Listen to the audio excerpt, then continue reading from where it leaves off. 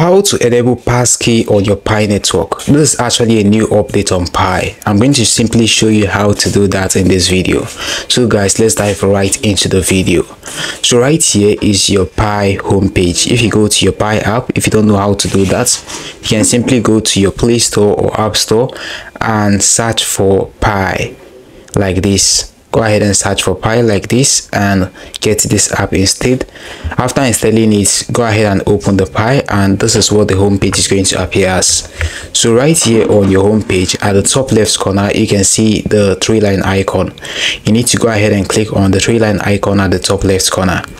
So once you do that, the next step you need to take here is to go ahead and scroll to the bottom, then go ahead and click on Profile. Right here on your profile, looking here, you are going to be able to see where it says Passkey. That is below where you can see password. Now if you're not seeing this feature, it actually means that it is not yet on your region. So you can simply go ahead and click on it like this and input your password. So you need to input your Pi network password in order for you to be able to enable the Passkey. So after inputting the password like this, looking here on the screen, I'm actually inputting my password.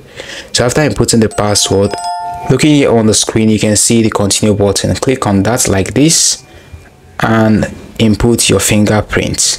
So once you do that, you've been able to enable the Passkey on your Pi network. An email is going to be sent to your Gmail linked to your Pi network, showing that you've actually enabled Passkey on your Pi network. So this is how simple it is to actually enable Passkey on your Pi network.